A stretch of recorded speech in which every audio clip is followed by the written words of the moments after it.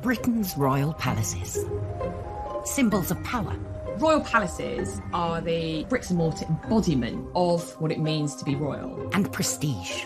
To see it is to believe it. It's a veritable feast for the eyes. Packed to the rafters with incredible secrets. From royal courtship to royal births to royal marriages and scandals, the palaces have played host to all of that. In this series, we step beyond the Golden Gates. We'll see inside the palace walls. You feel as if you were being let into a secret world. Learn how these stunning buildings were constructed. This is a mad, eclectic vision of one man. Windsor was built to do battle. It's best not to get locked in one. You don't know when somebody's going to come and let you out. Unveil their spectacular artworks. The royal collection is simply stunning. The story of a tiara is like a spy mystery. We can only imagine how excited the Queen must have been. Delve into their gruesome histories. Frankly, if you're going to cut the head off a king, it's got to be done in a palace. And revisit recent events that have shaped the modern royal family. I could see that his legs were trapped. Camilla was one of the most unpopular women in the country. To see those images of the castle in flames, there was an emotional impact for the nation. This is The Secrets of the Royal Palaces. This time, at Highgrove, Charles risks everything for Camilla. We reveal his secret plan to win over Queen and country. Camilla was one of the most unpopular women in the country. Inside Holyrood, the true story of Mary Queen of Scots. The poetry, the plays, the films that have been made about her extraordinary life is personified in that preserved Northwest Tower. At Hampton Court, we uncover a fake painting that could be worth a king's ransom. What if the Queen's copy was not worthless, it's actually worth in excess of £50 million? We witness a bizarre outbreak of violence at St James's Palace. Then there came this blood-curdling cry from his rooms. He shouted to his page, "I am being murdered!" The question was, who did it? And Prince George's moment of mayhem. We dig into the archives to discover he's not the first royal to behave badly on the balcony. History was repeating itself, and it was around 30 years before that Harry was on the balcony doing exactly the same thing to his cousin, Princess Beatrice. The royal family have a palace for every occasion. Windsor, a castle steeped in a millennium of royal history, still in use today. Buckingham Palace, the majestic official home of the monarchy. And then there are private residences. Charles bought the Gloucestershire estate in 1980 and turned it into a family home. Britain's royal palaces. Symbols of power. Royal palaces are the bricks and mortar embodiment of what it means to be royal. And prestige. To see it is to believe it. It's a veritable feast for the eyes. Packed to the rafters with incredible secrets. From royal courtship to royal births to royal marriages and scandals, the palaces have played host to all of that.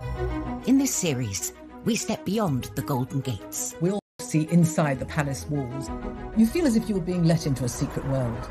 Learn how these stunning buildings were constructed. This is a mad, eclectic vision of one man. Windsor was built to do battle. It's best not to get locked in one. You don't know when somebody's going to come and let you out. Unveil their spectacular artworks. The royal collection is simply stunning. The story of a tiara is like a spy mystery. We can only imagine how excited the Queen must have been. Delve into their gruesome histories. Frankly, if you're going to cut the head off a king, it's got to be done in a palace. And revisit recent events that have shaped the modern royal family. I could see that his legs were trapped. Camilla was one of the most unpopular women in the country. To see those images of the castle in flames, there was an emotional impact for the nation. This is The Secrets of the Royal Palaces. This time, at Highgrove, Charles risks everything for Camilla. We reveal his secret plan to win over Queen and country. Camilla was one of the most unpopular women in the country. Inside Holyrood, the true story of Mary Queen of Scots. The poetry, the plays, the films that have been made about her extraordinary life is personified in that preserved Northwest Tower. At Hampton Court, we uncover a fake painting that could be worth a king's ransom. What if the Queen's copy was not worthless, it's actually worth in excess of £50 million? We witness a bizarre outbreak of violence at St James's Palace. Then there came this blood-curdling cry from his rooms. He shouted to his page, "I am being murdered!" The question was, who did it? And Prince George's moment of mayhem. We dig into the archives to discover he's not the first royal to behave badly on the balcony. History was repeating itself, and it was around 30 years before that Harry was on the balcony doing exactly the same thing to his cousin, Princess Beatrice. The royal family have a palace for every occasion.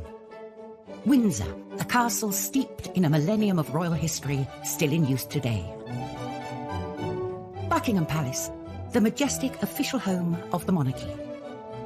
And then there are private residences. Charles bought the Gloucestershire estate in 1980 and turned it into a family home, an organic oasis.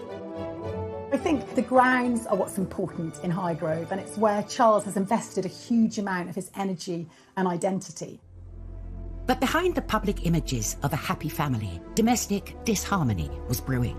Camilla lived just half an hour down the road. Camilla Parker Bowles was famously the other woman, the woman of whom Diana said there are 3 people in our marriage, so it was a bit crowded.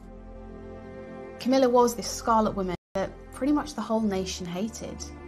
When Charles and Diana separated, Camilla quickly became a regular at Highgrove. Charles's public affair and messy divorce had damaged the monarchy. And following Diana's tragic death in 1997, the family hit a new low. People were devastated by Diana's death, and they blamed Camilla. Camilla was one of the most unpopular women in the country. And the Queen, it seemed, blamed Camilla too, steadfastly refusing to acknowledge her. The Queen was distancing herself from this woman to protect the integrity of the crown and to support the throne. She was a dangerous, destabilising influence on the throne. And so started a tale of 2 palaces at war over this one seemingly irreconcilable issue. At Buckingham Palace, the position was clear. Camilla was not welcome. But at Highgrove, Charles was determined to follow his heart. A rift developed that threatened the future of the monarchy. Camilla was, as he famously put it to one of the Queen's aides, non-negotiable. Charles hired a new PR guru and embarked on a mission to change public perceptions. Outdoorsy Camilla was given a fashion makeover. She started to wear skirt suits. Her hair was styled. These small things began to build this image of an appropriate royal companion. Charles began to be seen out with Camilla. The tide of public opinion was turning, but the palace would not be so easily swayed. There were some quite senior figures at Buckingham Palace who wanted no Camilla at all, ever. It was absolutely vital that his mother should accept her, and it was also absolutely vital that the British public should accept her. A full-blown constitutional crisis was brewing. In 1998, Charles's 50th birthday became key. A number of events were planned, and the guest lists would be telling. Up first, at Buckingham Palace, a formal reception hosted by the Queen. But Camilla was... No ring, no bring rule.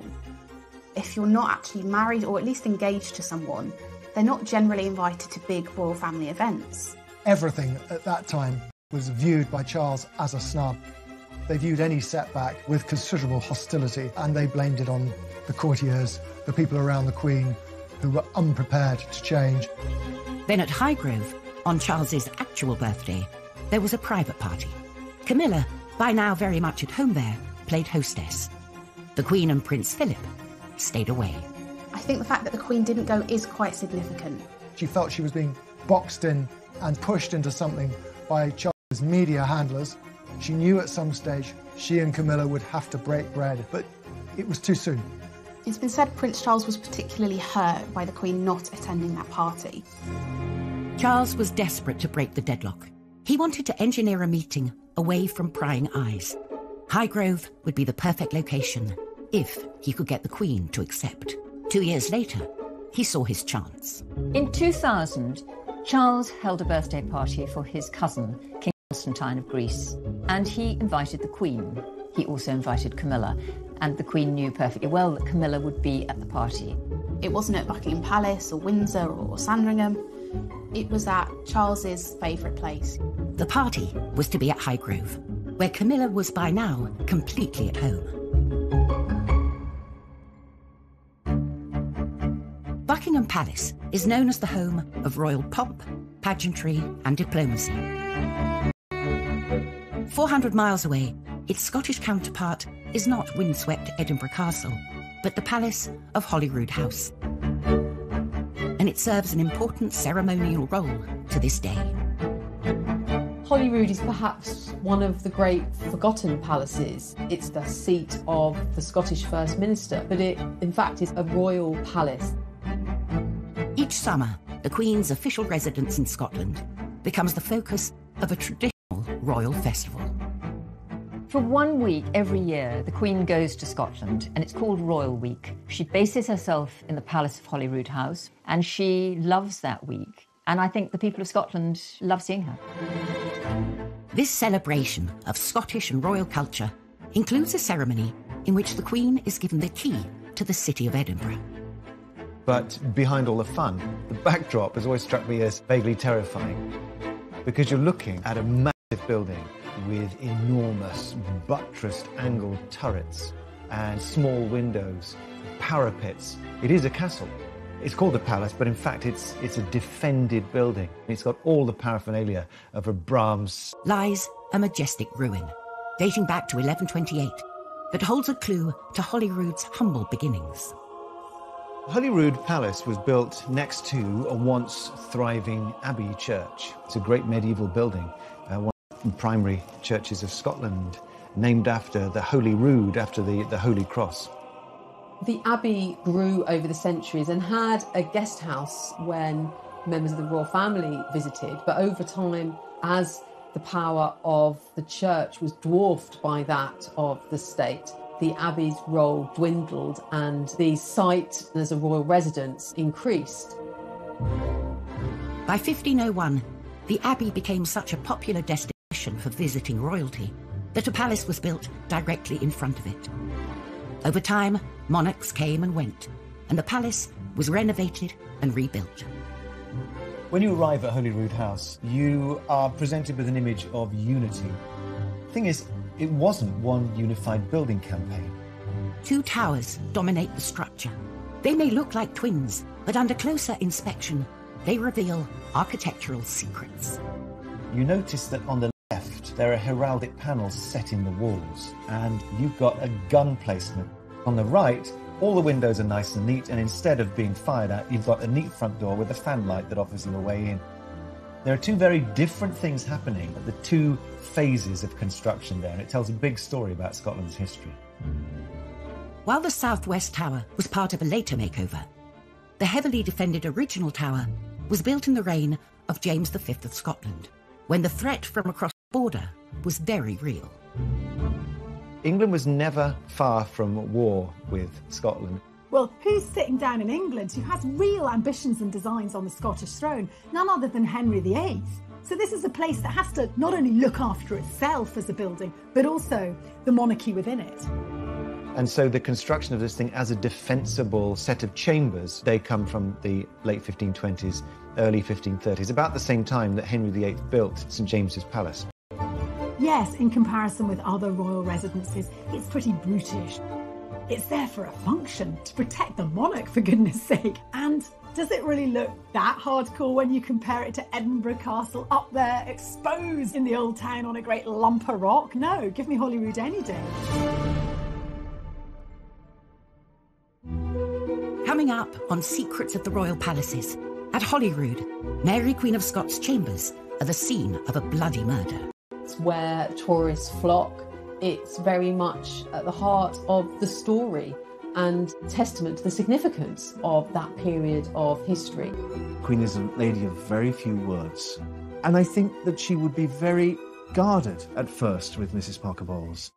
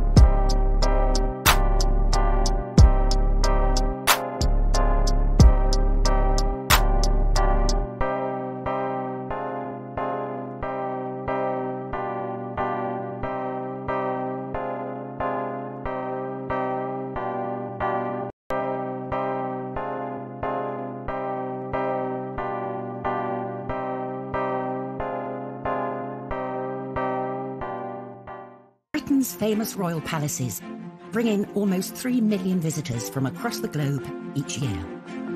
Along with favourites, Buckingham Palace and Windsor Castle, Holyrood in Edinburgh is among the most popular royal palaces.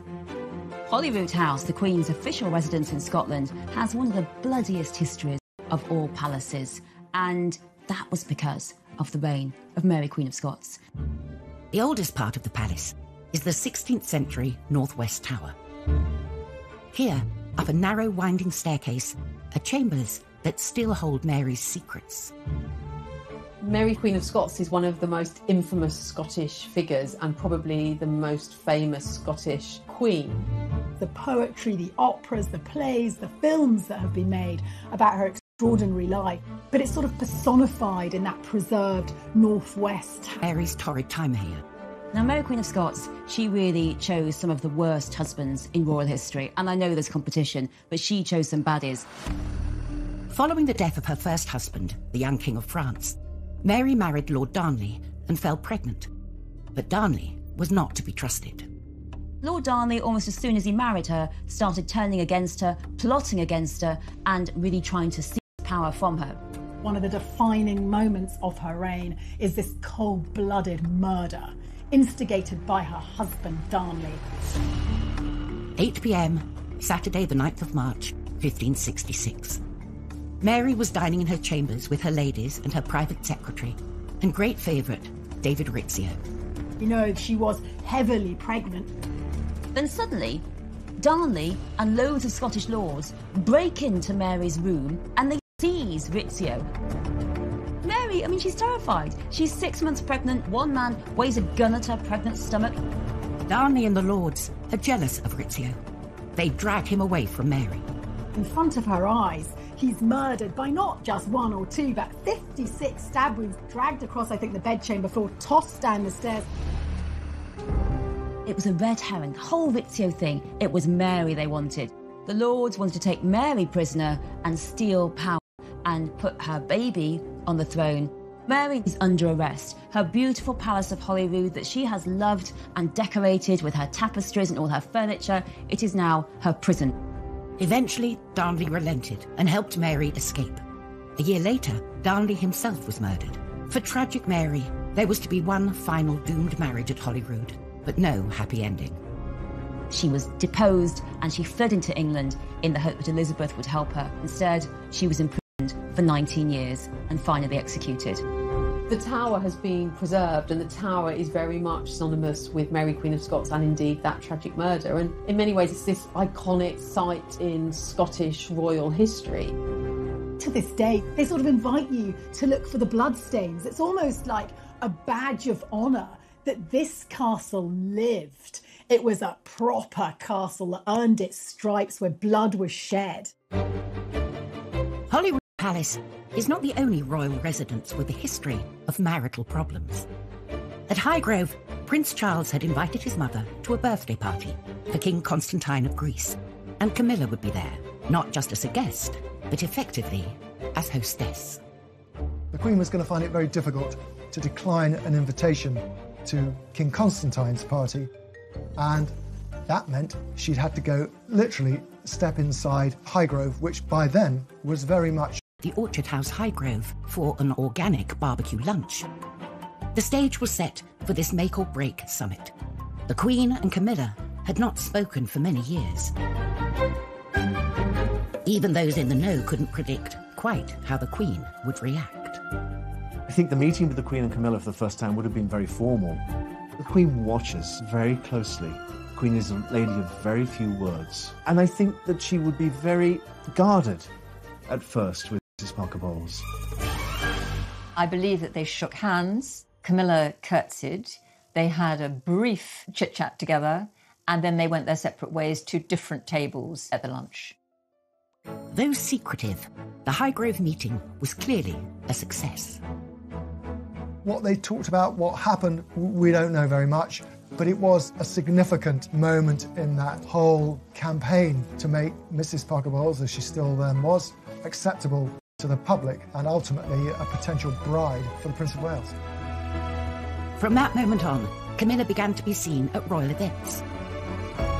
In the royal box, Buckingham Palace, at Balmoral and Sandringham. Prince Charles's strategy had worked.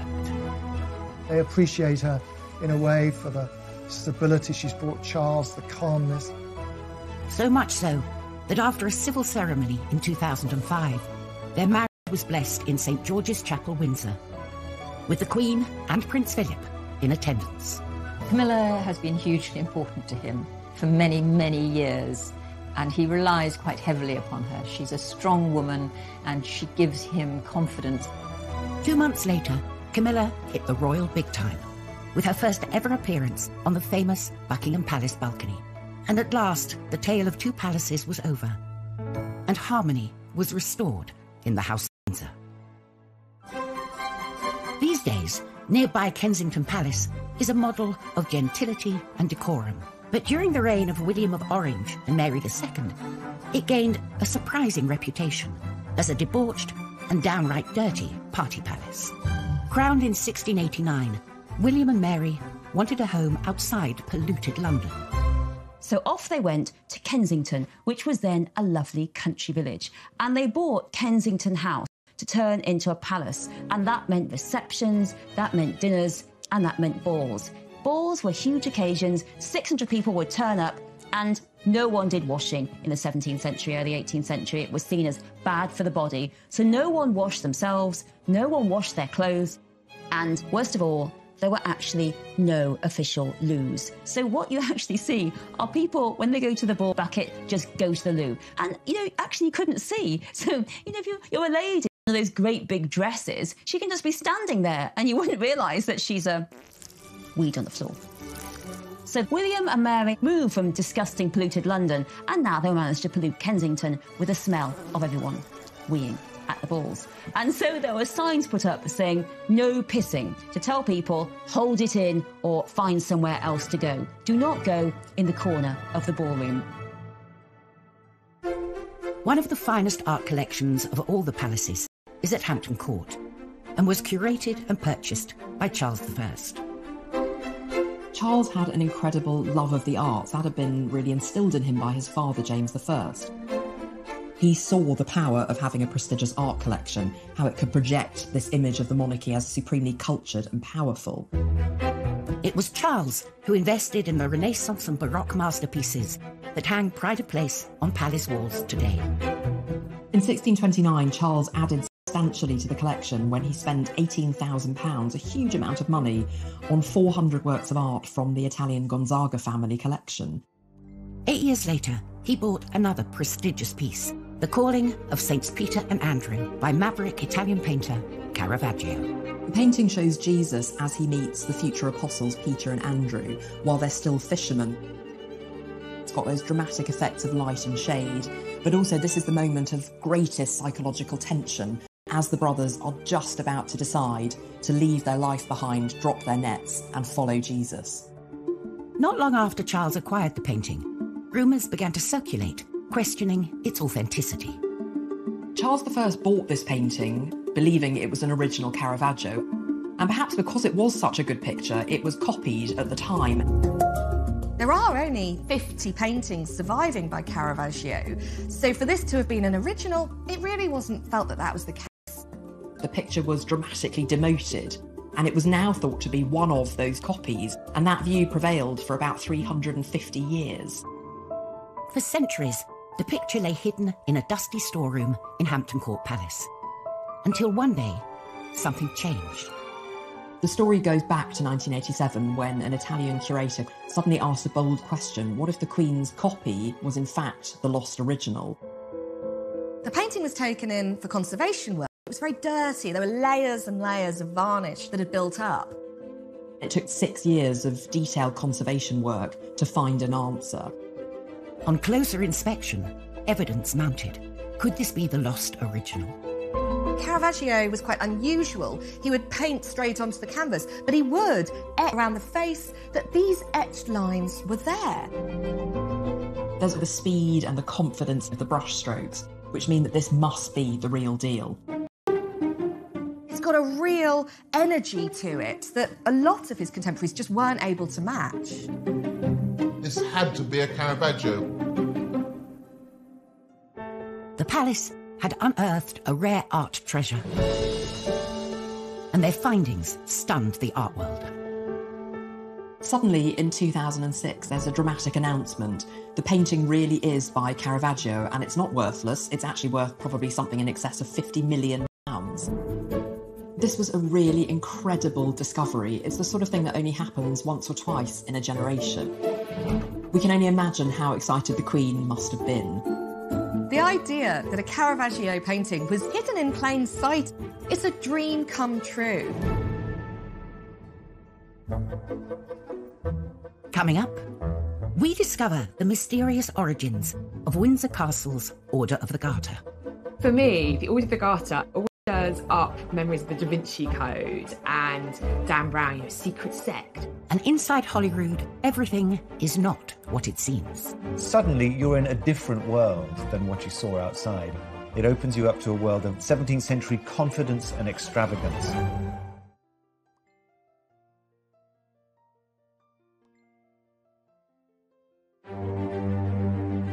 In Edinburgh, the Palace of Holyrood House has all the formidable features of a mighty fortress.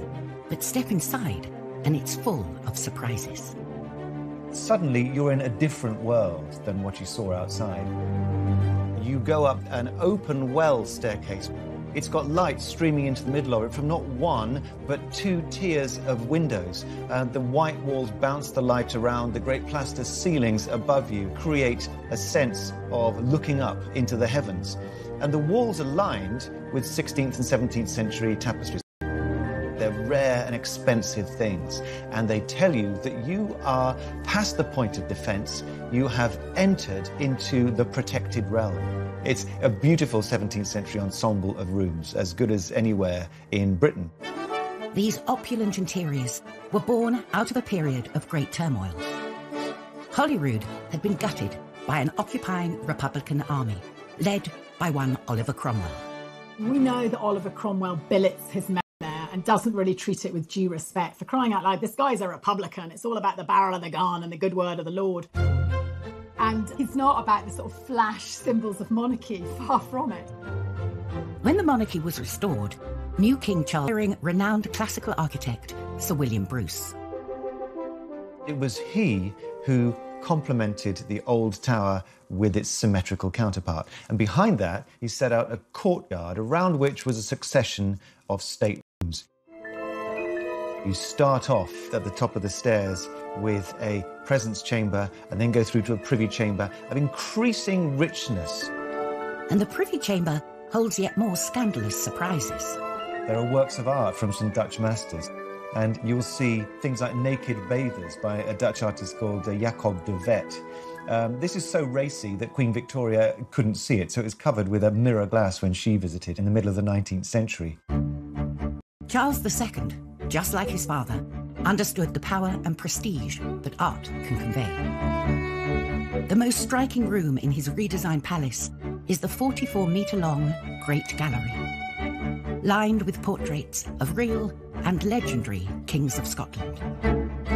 Holyrood is obviously the place where great important visitors are hosted, great state occasions are held. Each year, the Queen returns to host world leaders, bestow honours and meet members of the public, ensuring that this historic setting remains very much a part of the monarchy today. Another royal residence that retains an important ceremonial role is St James's Palace in London. It's here that the next king will be proclaimed. And St James's Palace has seen some of the most remarkable events in royal history. St James's Palace, a beautiful palace, the home of kings, but in 1810 it was the scene of a bloody murder. Ernest, Duke of Cumberland, son and potential heir of George III, became embroiled, along with his servants Joseph Sellis and Cornelius Neil, in a bizarre outbreak of violence one night at the palace. May 1810, the Duke of Cumberland was asleep. And then there came this blood-curdling cry from his rooms. He shouted to his page, "Neil, I am being murdered!" Cornelius Neil, his valet, rushes in and tries to work out what's happened. and he saw that the Duke, well, he's had his head split open. Someone had hit him over the head with his own sabre, but they'd used the blunt part of the blade, so it hadn't killed him, but he'd just been sort of knocked out. His head was split open, and the question was, who did it?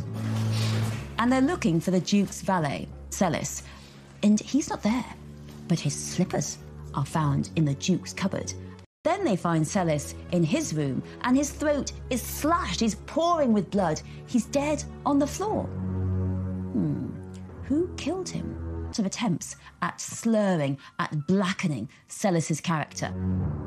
The official conclusion was that Celis had attacked the Duke and then killed himself. But the suggestion that the Duke had been involved in a murder, in a homosexual love triangle, in the killing of his own valet, that would taint him and would dog him for the rest of his life. Historically, being a monarch or heir to the throne was a risky business, and so kings, like Edward III at Windsor, surrounded themselves with strong walls and loyal men. In 1348, Edward, who was obsessed with Arthurian legends, founded the most noble order of the Garter, a mysterious brotherhood of knights that lives on to this day. The Order of the Garter is the highest order of chivalry in England, and in fact it's the oldest order anywhere in the world that's been in continuous existence. It's a group of 24 people who are fiercely loyal and swear to protect the king and country. The rituals of this ancient order have been passed down through the generations. Every year, on the traditional Garter Day, the Queen, knights and ladies process through Windsor Castle to St. George's Chapel to attend a special service. It's members of the royal family dressing up in the most ridiculous costumes, with hats, with feathers, processing down to Windsor Castle. It is a picture opportunity for the wives mainly, like Camilla and Kate, to laugh at their husbands. Beyond the pomp and pageantry, what does it actually mean to be a Knight of the Garter? I don't think we really, as a nation, have much idea of what it's all about.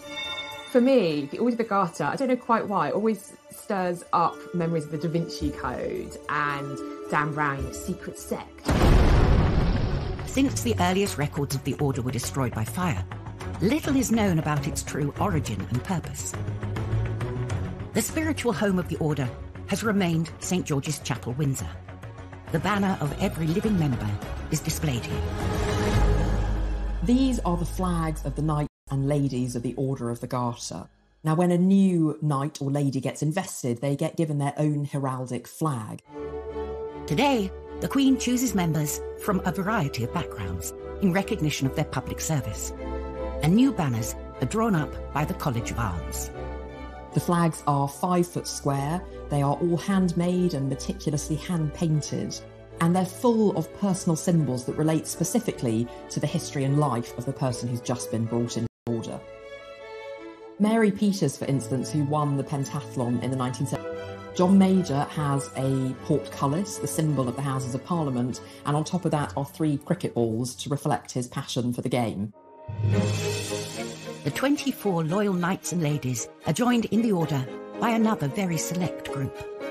Some members of the royal family act as extra members, and the Queen Mother was one of those. The royal standard of Queen Elizabeth, the Queen Mother, combines the royal standard of her husband, King George VI, with her own family coat of arms, the Bowes Lions. So she has lions represented, but also 3 bows. The Queen Mother's standard hung in the chapel for 66 years. Upon her death, it was taken down to make way for a new member.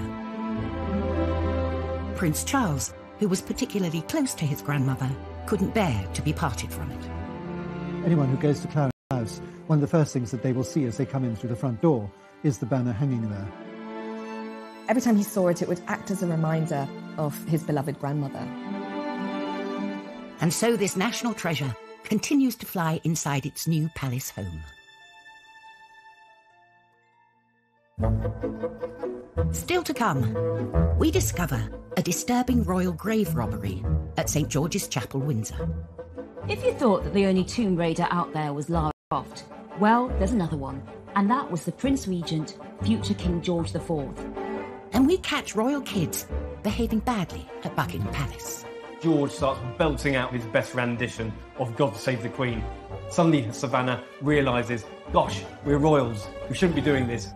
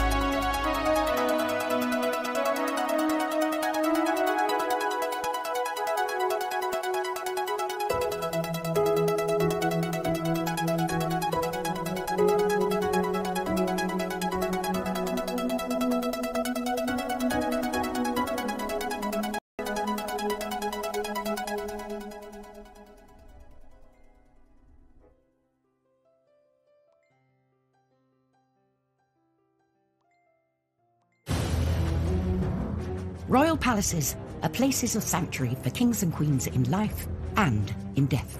St George's Chapel at Windsor Castle is the burial site of 10 monarchs. This number includes Charles I, who was executed.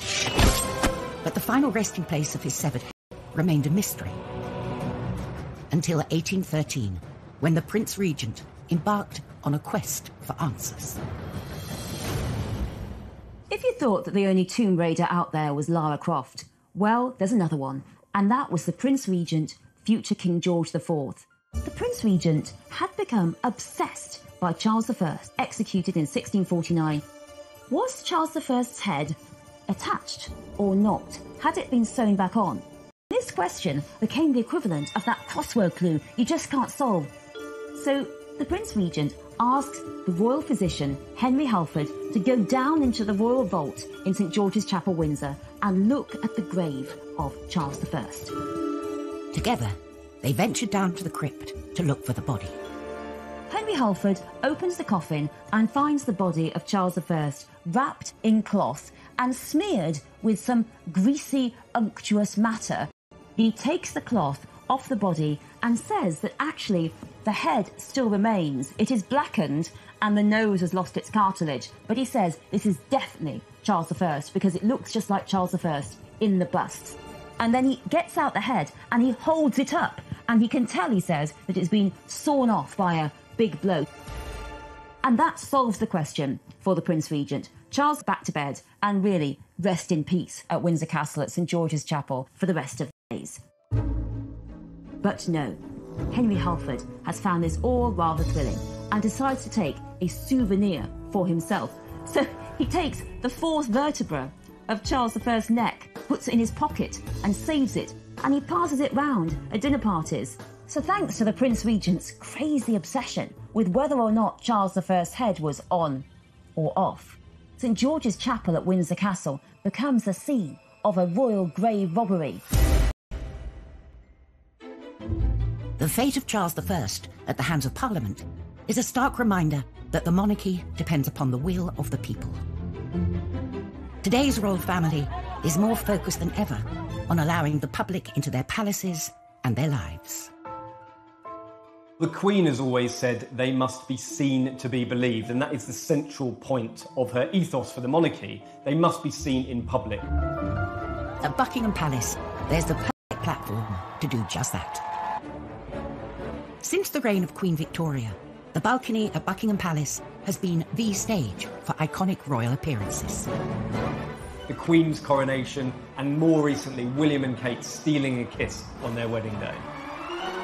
Not only is it a symbol of the British monarchy, it's kind of become a symbol for Great Britain itself. Such is the significance of this hallowed platform. Even palace insiders are in awe of it. I've actually been in the room where the balcony is. I remember finding it quite daunting, thinking how many royals have come into this room and walked onto that balcony. I will assure everyone that I did resist from kind of doing the kind of little wave when I was at the window, even though I wanted to. Being up on such a stage is the ultimate test for any royal, especially the younger generations. Of course, the balcony had one of the shots of William and Kate's wedding, and I'm not talking about the kiss. It was the lovely little bridesmaid who looked really cheesed off with her head in her hands at having to stand out on that balcony for so long. June 2018, on the Queen's official birthday, thousands lined the Mall to see the trooping of the colour and to catch a glimpse of the royals on the balcony. It's one of the few times each year that the whole royal family can get together. You know, more than 40 people at times. The Queen with her children, her grandchildren, and even her great-grandchildren.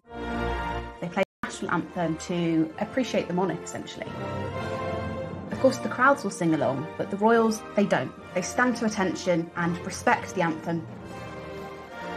At the front of the balcony, Prince George was next to his older cousin, Savannah Phillips. The royals were being very stoic when suddenly George starts belting out his best rendition of God Save the Queen. Prince George started to sing along. He's clearly been learning the words. Suddenly Savannah realises, gosh, we're royals, we shouldn't be doing this. She knew that actually the royals don't sing along. Those images go round the world. It's what the royal photographers are looking for because it's something different and it's something relatable. George and Savannah's antics may seem like a one-off, but a deep dive into the archives reveals that they were following in some famous footsteps. Well, the funny thing about this is that history was repeating itself, and it was around 30 years before that Harry was seen on the balcony doing exactly the same thing to his cousin, Princess Beatrice. You know, Harry was a joker and still is, and younger children like Beatrice and others are the same. I think it's what children do. The following year, George and Savannah were separated, and I think that's probably the parents having a quiet agreement beforehand that maybe we don't want to take any of the focus away from the Queen. I think what's lovely about this scene is that these children are brought up around the Queen and princes living in palaces and castles, but there's actually a childhood innocence about them. It doesn't matter if you're a future king, you can still get bossed around by your cousins. It became one of these iconic royal moments that will live long in the memory.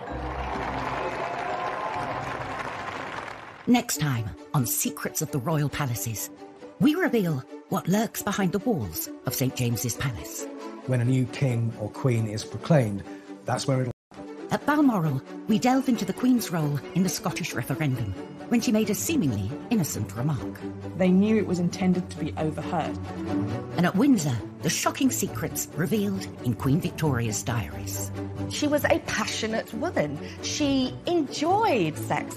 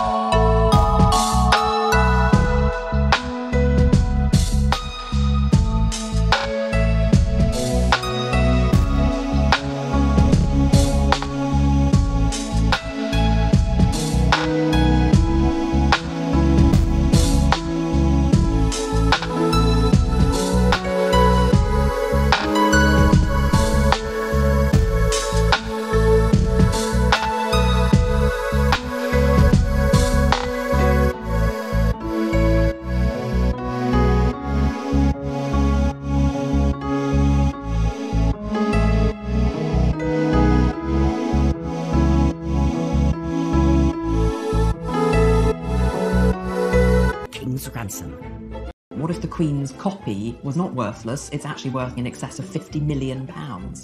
We witness a bizarre outbreak of violence at St James's Palace. Then there came this blood-curdling cry from his rooms. He shouted to his page, "I am being murdered!" The question was, who did it? And Prince George's moment of mayhem. We dig into the archives to discover he's not the first royal to behave badly on the balcony. History was repeating itself, and it was around 30 years before that Harry was on the balcony doing exactly the same thing to his cousin, Princess Beatrice. The royal family have a palace for every occasion. Windsor, a castle steeped in a millennium of royal history, still in use today.